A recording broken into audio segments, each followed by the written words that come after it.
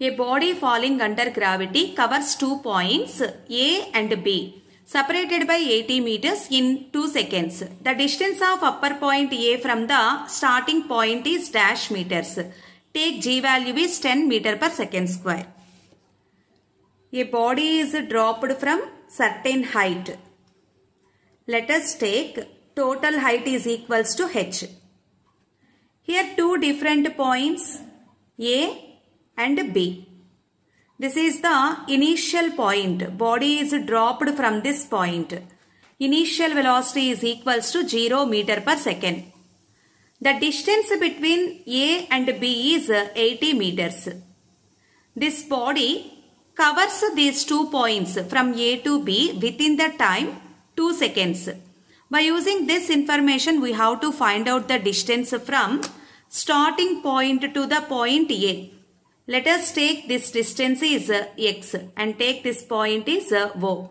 O to A distance is equals to x. Take equations of motion. V square minus U square is equals to 2as. V square, initial velocity of the dropping body is 0. 2 into A is acceleration due to gravity and S is equals to x. Then V is equals to square root of 2g x. So this is the velocity of the body when it reaches to the point A. So at A point this velocity becomes to the initial velocity to reach to the point B. So at A point initial velocity is square root of 2g x and distance is equals to 80 meters.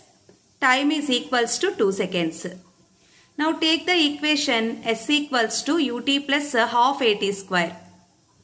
Distance between A to B is 80 meters. Initial velocity at point A is square root of 2g x. Given time is 2 seconds. Half into g into 2 whole square. Here this body is traveling in downward direction. So all the signs are negative, get cancelled on both sides. That's why take plus sign only.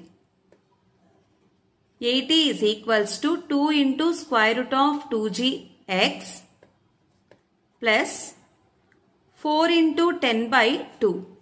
2 ones, 2 twos. 2 into square root of 2 into 10, 20. 20x is equals to 80.